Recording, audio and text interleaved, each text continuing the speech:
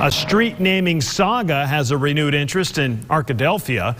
In 2016, Pine Street was given the added name Honorary MLK Drive. But some people want Pine removed and MLK to stay. Fox 16's Tyler Thomason joining us to explain the latest on this story. What'd you find out, Tyler? Yeah, Kevin, this has been a back and forth issue in that town since 2004. And as we start a new year, there's a new effort to get a main road, that main road you mentioned in Arkadelphia, changed for good.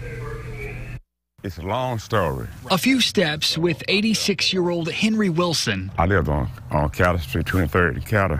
Covers more than just asphalt. I never had no racial problems because we're segregated.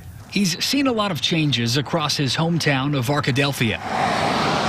But there's one change he's still waiting on. I am discouraged, but not to the point that I would quit. Since 2004, he's been pushing for Pine Street to become MLK Drive. After a city board vote in 2016, it happened, sort of. Today, the name Honorary MLK Drive sits under Pine.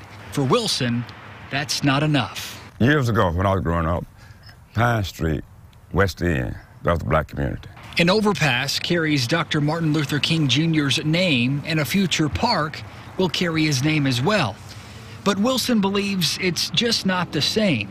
So, as he's done for the last 15 years, he keeps taking steps. I feel that I have to keep doing what I'm doing. Toward a day where the sun sets on Pine Street and rises on MLK Drive. Now, Wilson wants to host a day of prayer next month to get the community to pray about this decision. The city manager declined to comment on it, as did several local businesses on Pine Street.